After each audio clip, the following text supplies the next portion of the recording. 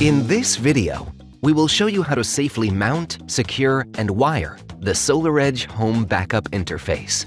In the example, we will focus on the three-phase product and highlight the relevant changes needed for the single-phase product installation. Here are the tools that you will need for the procedure. Now, let's see what's in the package. The backup interface, a wall-mounted bracket, a lower bracket, and an installation guide. Position the mounting bracket against the wall, level it, and mark the drilling hole locations. After drilling the holes and inserting plugs, mount the bracket. Use at least 2 bracket holes. If using only 2 holes, use the left and right ones. Verify that the bracket is firmly attached to the mounting surface. Hang the backup interface on the bracket. Place the lower bracket into position and mark the location. Drill the hole and place a plug. Place the lower bracket on the backup interface and tighten it with a screw. Now, let's get to know the bottom interface, communication gland, the on-off P-switch, the grid gland, and lastly, the load gland. Using an M5 Allen key, open the 6 screws on the front cover.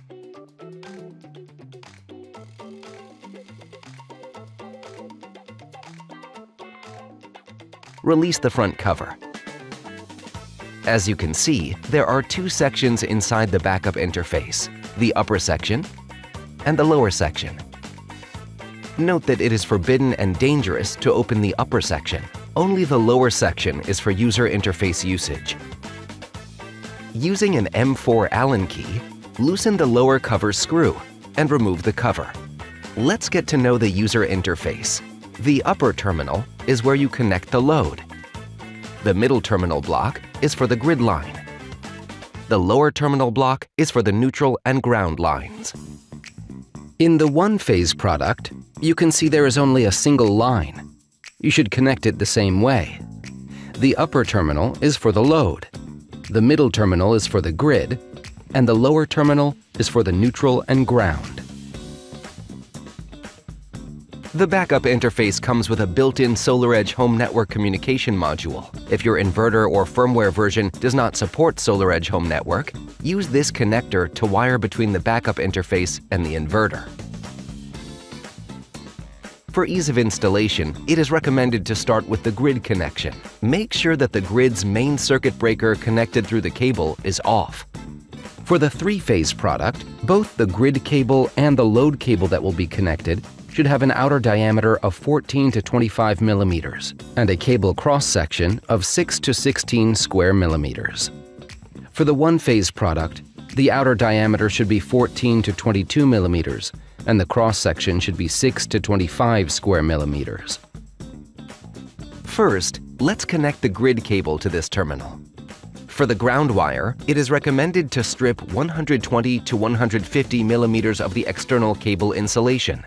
For the rest of the cables, 100 millimeters should be enough. Then, strip 8 millimeters of the internal wire insulation. If needed, crimp the wire ferrules. Open the grid gland and insert the grid cable.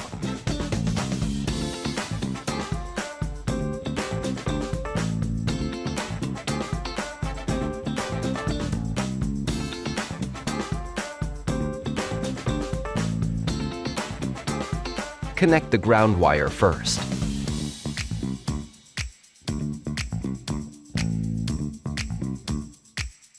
For all AC cables, use a torque of 6 Newton meters.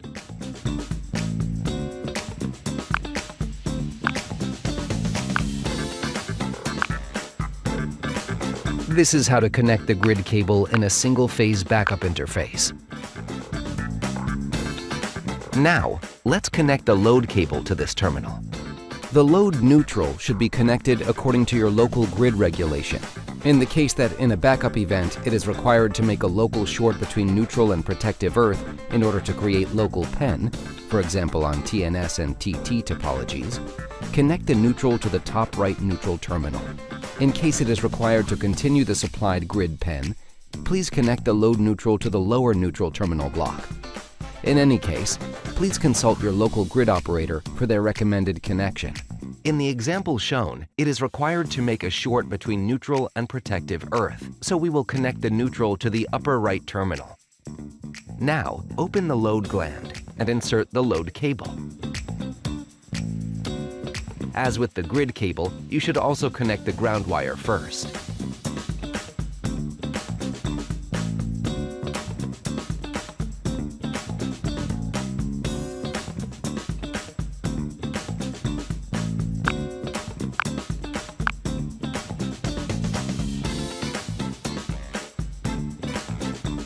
In the single-phase product, the load-neutral connection has the same two options as on the three-phase product.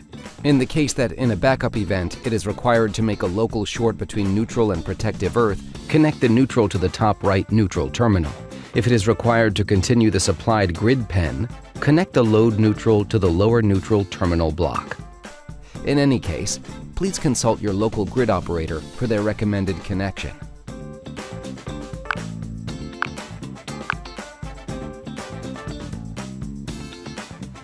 In case your system doesn't use SolarEdge Home Network, you need to connect the backup interface to your inverter using an 8-wire cable. SolarEdge recommends Cat5e or Cat6. Now open the communication gland and insert the communication cable.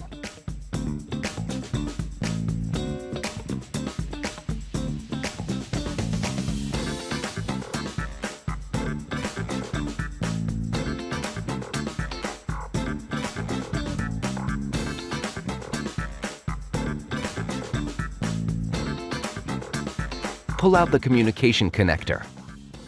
Connect the cables to the G, A, B terminals and 12 volts on the top row. To connect the A and B pins, SolarEdge recommends using the same twisted pair.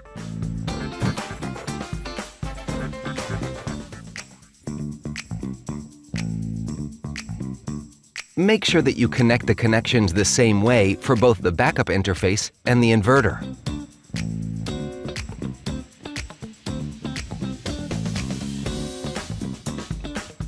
Now, close the inner cover. Close the top cover.